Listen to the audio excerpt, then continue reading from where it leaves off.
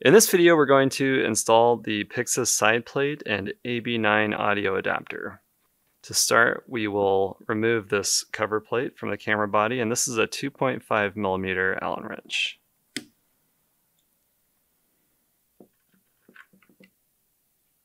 Okay, just pull this plastic cover plate off.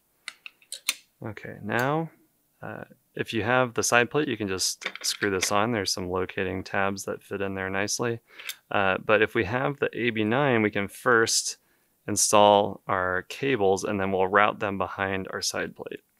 So the mini XLR goes in the front here. Just click that in. And then the 3.5mm plug goes in the back on the top here. Okay. Now we will route these cables through the channels that they correspond to, and we want the audio adapter to end up in this position. So one thing we can do is actually screw this into the plate before we start.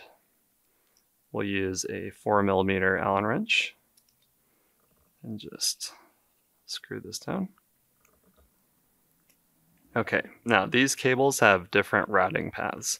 So we're going to start by going out the top for our 3.5mm cable. So this is going to make a turn here, come up, and we'll kind of zigzag over into this area. And we'll loop around one time. I'm actually unplug this just to let the cable turn a bit easier. Okay, and now we can check our length for that. That's good. Okay, so you can see here we made that turn. We did one loop around this center circle and then continued out the path there. Now on our other cable, this one follows the lower path. Just tuck that in.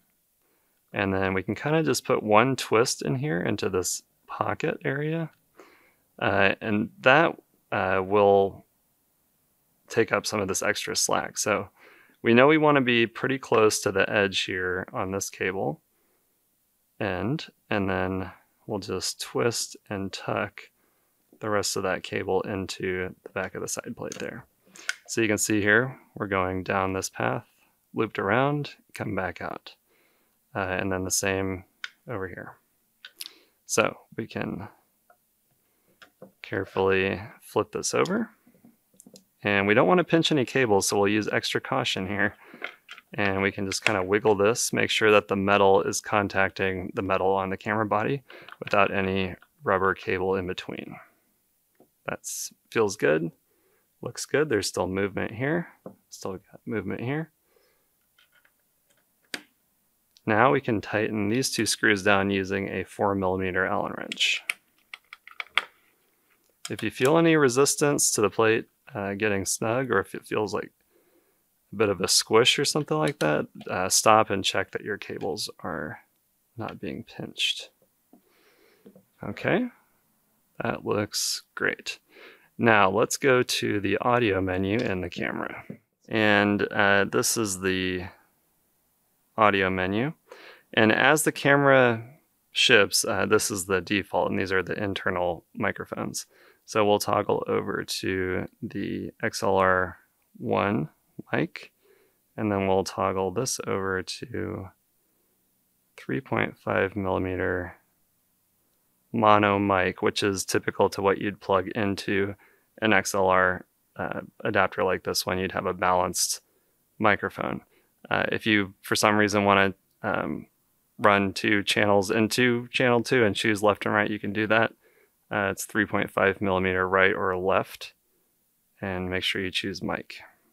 So now we can set the mic level here and the mic level on the XLR separately.